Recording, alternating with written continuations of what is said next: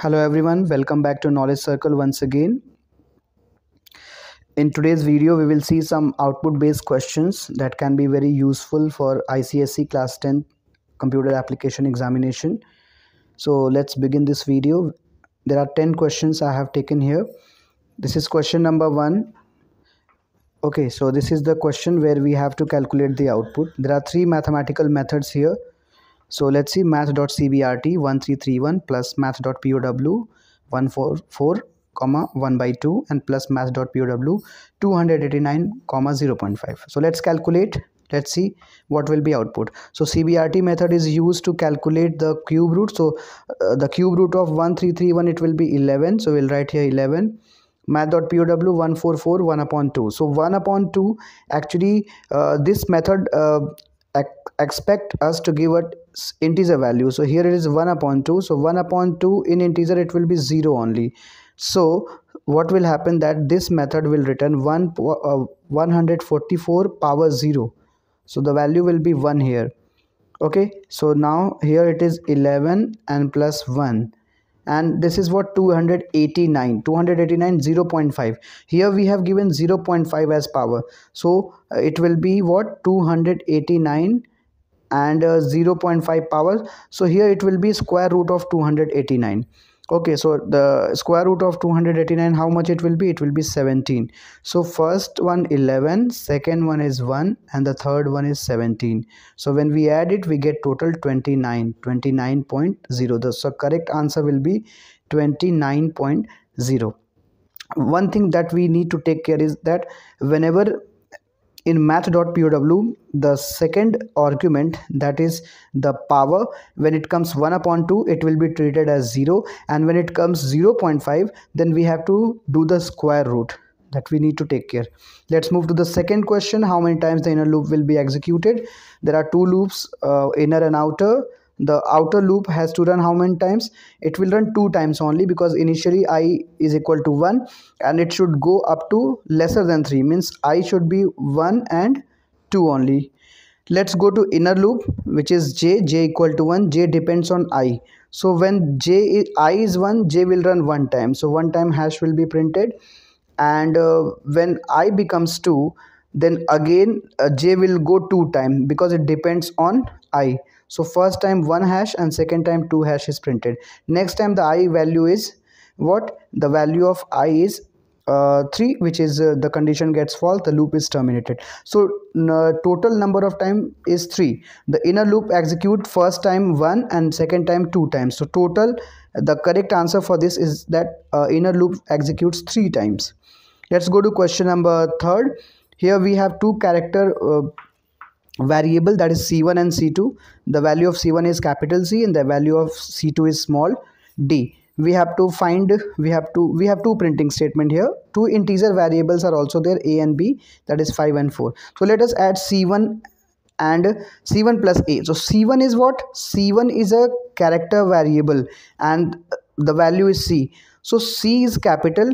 So here we can see that implicit conversion is there. One is character and one is integer. So automatically compiler converts implicitly.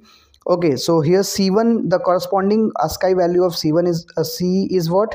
It will be 67. How much it will be? 67. So 67 and plus a is 5. 67 plus 5, how much it will be? It will be 72. So the output of the first one is going to be 72. It will be 72.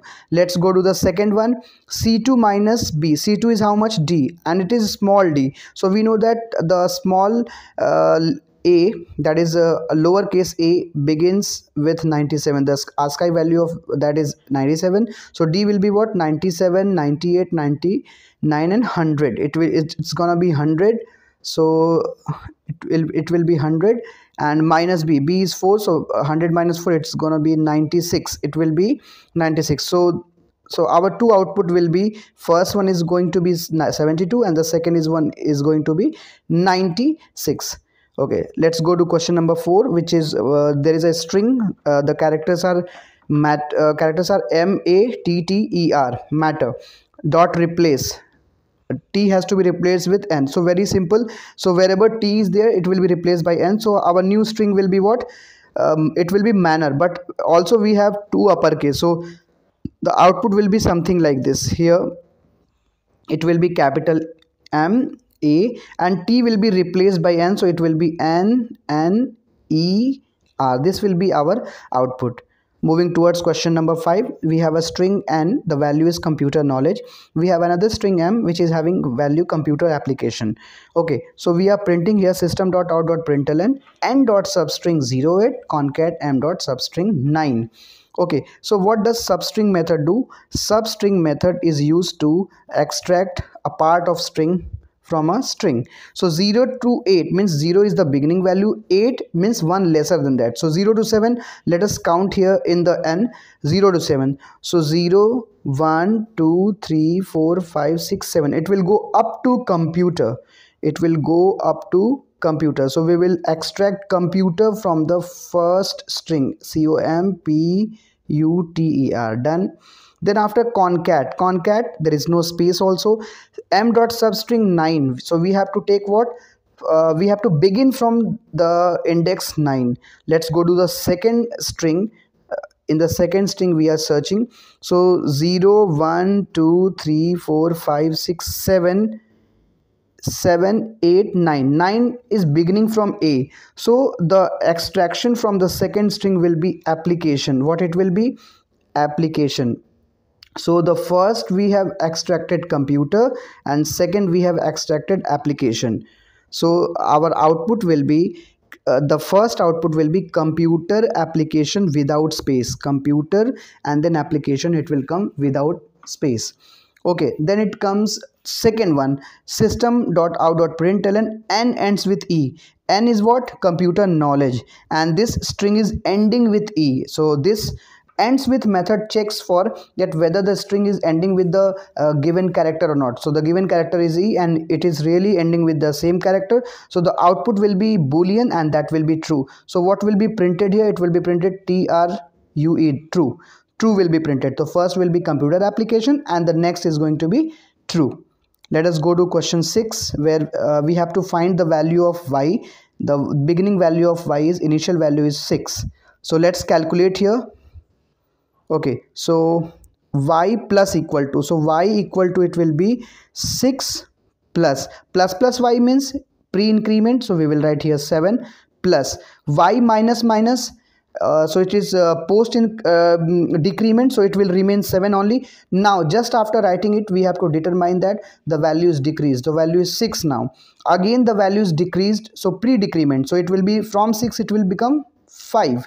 So 6 plus 7, that is 13. 13 plus 7, it is 20, and plus 5. So the final value of y will be 25. So the answer of this question is 25. Moving towards question 7. There is a string, the values are transparent. The string is transparent dot compare to transition. So what does compare to method do? That it lexicographically it compares the character. This is our string transparent dot compare to transition. So T is equal to T, R is equal to R, A is equal to A, N is equal to N, even S is equal to S. Next one, where the next is, the sixth one is P and the next one is I. So here we will do subtraction, P minus I.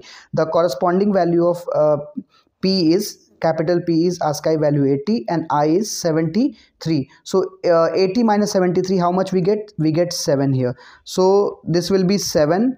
The next task is plus India dot last index of I. So India is having how many characters? 5 characters. So index start from 0 and it goes up to 4. So I, last index of I is what? Let us see here.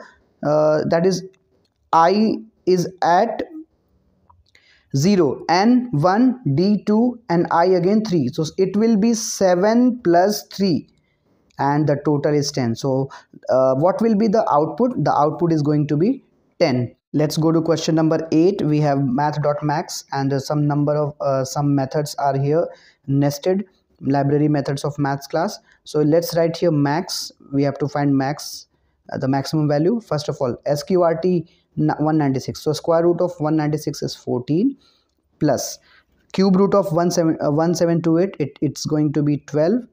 Okay, Now math.floor 14.2. How much 14.2?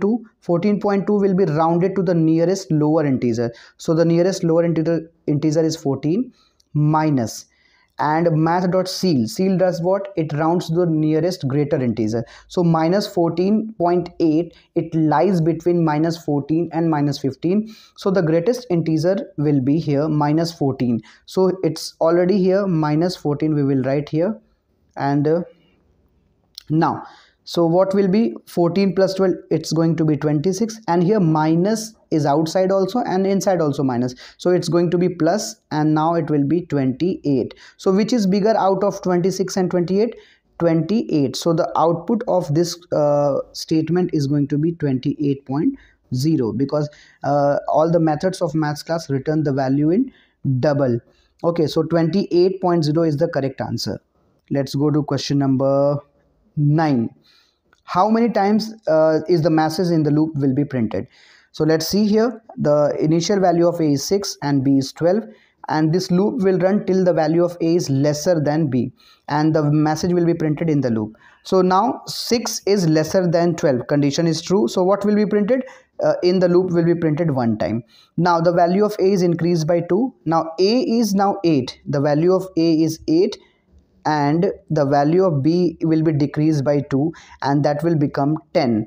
Now again condition will be checked. 8 is lesser than 10, condition true. The loop will execute once again. Now the value of A is updated, which was previously 8. Now the value will become 10, and the value of B, which was previously 10, it will become 8. A is lesser than B. No, A is not lesser than B. Condition false, loop terminates, and this message is printed only 2 times. So the correct answer is that this message will be printed 2 times. Last question for this video. What value is stored in num at the end of this loop? There is a variable num of integer type. The loop runs how many times? It runs from 1 to 15. So the end of this loop, the value will be 16. The value will be 16. How? Because this loop runs 15 times, and after that the value of num increase and it becomes 16, and which is at that time condition gets false. So finally when the loop gets over, the value of num will be 16.